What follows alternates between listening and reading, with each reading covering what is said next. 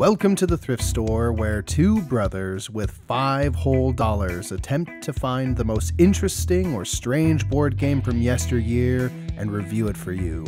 This is Thriftstore Throwbacks. So this week we have Shopping Center, a game in which you are moving through a fictional mall and going from store to store, trying to name items that you might find in that store. Let's take a look. So we're going to start off by rolling our die. We got a 3. We're going to go to the shoes and leather accessory store. Now, once you get here, you draw a card that has a letter on it. In this case, H. I have to name an item from that store that begins with that letter. So for H in a shoe store, I'm going to say hiking boots. And if you get the answer correctly, everyone agrees, you get a stamp. You're basically trying to fill out your stamp card, which has 20 spaces. If you get 20 spaces full, you win.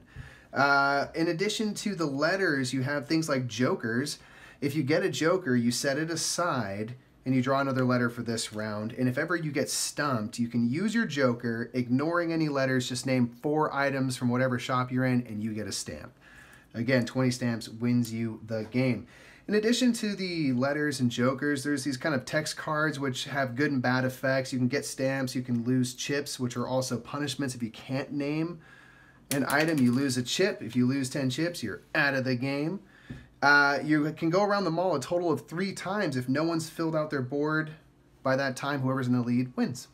So that was Shopping Center by Ravensburg Games. I would say not good, but you know, not that bad. It was actually more challenging than I thought it was going to be. It's kind of like pre-categories to me. Yeah, and the game, it really kind of comes down to how nitpicky you want to be about people's answers. Yeah, and there's even like an easy version you can play where you don't even deal with the letters at all. It's just name an item from that store. So it's maybe for kids. What we want to do is we want to elevate to the next level. So we played Speed Round Edition, where you only had 10 seconds to come up with an item. The best part, I think, was because it's a multilingual version. It's originally from Germany. Some of the translations were a little weird. Like the tool shop was called the Ironmonger, which you go to the awesome. Ironmonger. But that is our thoughts on Shopping Center.